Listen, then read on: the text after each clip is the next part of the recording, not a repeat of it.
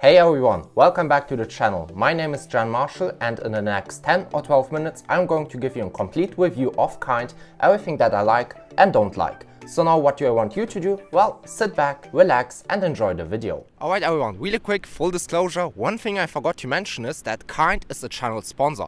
Does this mean that they review this video, or does it mean that I should say something explicit about Kind? No, this review is my honest actual thoughts about Kind, what I like, what I don't like. Everything I say is what I really think, and that's all I wanted to say. So now we can go back to the video, so enjoy. So what should you know first of all about myself? Well, I've been using Kind for about 10 months and I've used it in a total 11 projects and I'm already working on my next project using Kind. That means that I've tested most of the features extensively. I know what I like, what I don't like, what works good and what does not work good. And in this video that's exactly what I will talk about. So what's the first thing I want to talk about? Well, that's the developer experience, so in short DX. Now, developer experience is quite interesting because everyone defines it a bit differently, but in my opinion, developer experience is actually a multifaceted story. What does this mean? Well, in my opinion, developer experience is a combination of several factors which combine developer experience, or in other words, good developer experience. Now, what are these factors? Well, support, SDKs and documentation, and then how everything works together to create the developer experience. So what's the first thing we want to talk about? Well, let's talk about the documentation. So I myself already have written documentation, and I must say writing good documentation is not easy, not at all. And I'm quite happy to say that the documentation with Kind is quite good. So in my opinion, documentation is mostly either way too basic or way too overcomplicated. Now, Kind found the perfect middle between too basic and too overcomplicated, so that when you read the documentation, you fully understand it and you can apply it. And that also means if I need something very specific, I can search for it and I will also find the information which I need, and that's again great. What we also have to talk about is the actual support, and I've used the support about 3 times using the live chat functionality on their website, and I must say the support was very good and very helpful and actually also very fast. Now, in my past experiences when I used some other live chat functionalities from other services, my quite big problem was that they always never really gave me any good solutions. They just redirected me to some docs or FAQs, and with Kind this wasn't the case. They gave me actual solutions to solve my problems, and that's exactly what I want from a live chat support.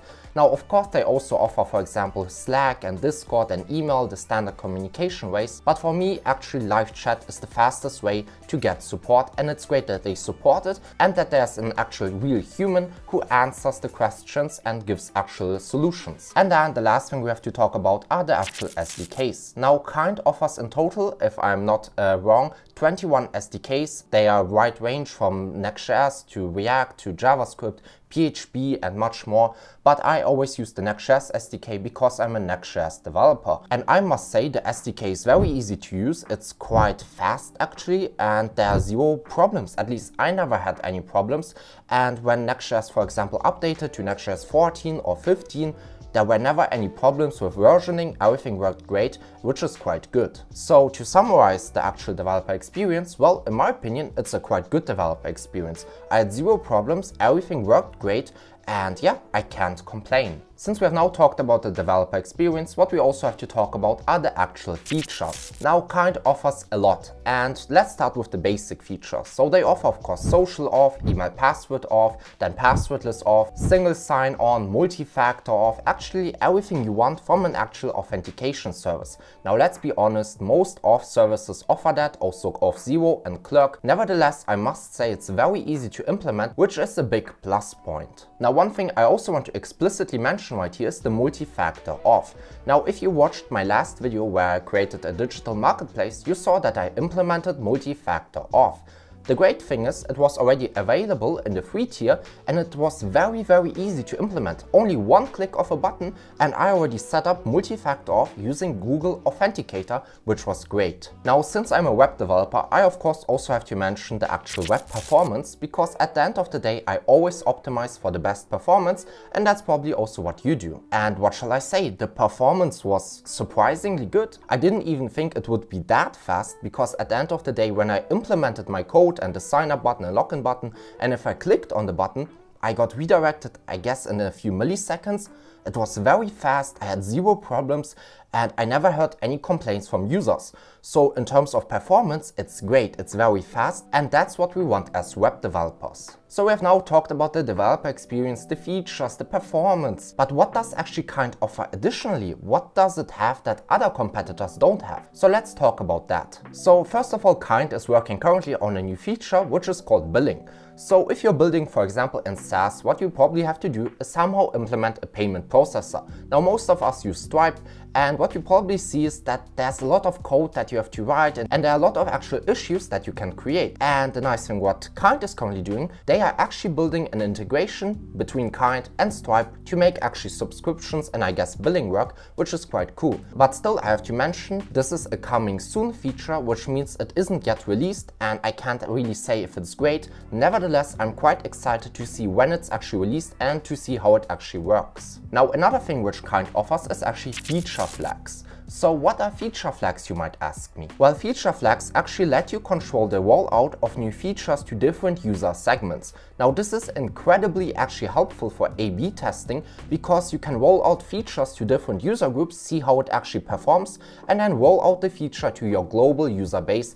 And it's quite cool that Kinde actually offers that out of the box. And of course, Kinde also offers other features, like for example, connected apps or marketing services. Nevertheless, I never really tested it out, and that's why I can't really say anything about them. So I've now talked about everything that I like. I talked about the features, the performance, the developer experience, which is great. But what we have to now also talk about is what I maybe don't like. Because at the end of the day, no service is perfect, and Kinde is no exception. There are points which I don't think are perfect and which could definitely be worked on. So the first thing I want to mention is the admin dashboard. Now, when I started using Kinde about 10 months ago, my biggest pet peeve was the admin dashboard.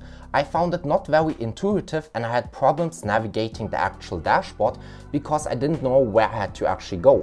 That's because the actual, I guess, links are always grouped in sub-menus, and for me that's not a great UX. Now again, this is my personal experience, and maybe this will differ for you, and maybe you love the actual layout of the dashboard. And I will also say, after using the dashboard a bit more active, I definitely understood where the links are and I started actually liking it. Nevertheless, at the start I found it a bit complex and not very intuitive, but again, this is my personal experience and yours could differ. Another point which I mention right here are actual integrations. Now, if you compare, for example, Kinde to Auth0, you will see that Auth0 offers way more integrations. Now, of course, you must say right here that Auth0 already exists for way longer than Kinde. Nevertheless, if you really rely on integrations, that's something that you definitely should remember. Now, for me personally, this is not a deal breaker because I never used integrations. I don't really care about them. Nevertheless, again, if this is something very important for you, please keep that in mind. So now we have talked about everything which is, I guess, in the developer scheme. So we talked about developer experience, features, what I like, what I don't like. And what we also have to talk about is the pricing, because this is also very important. And what shall I say? We have good news. Kinde is very, very affordable. If you compare, for example, Kinde to Auth0 or also Kinde to Clerk, you will see that it's way cheaper than both of these actual contenders. Now, this is actually a big advantage for startups and small businesses because they don't have the big money to spend. And what I actually also have to talk about is the free tier. So Kinde offers in free tier with in total 10,500 free users, or actually, let me correct myself, 10,500 monthly active users. That means your user has to actually log in to count to this limit, and that's great because you can actually test out all of the features Kinde provides and you don't even have to pay for that. So that's a big advantage. Alright everyone, we are now done with the video. I talked about the features, the pricing, the developer experience, what I like, what I don't like, the free tier.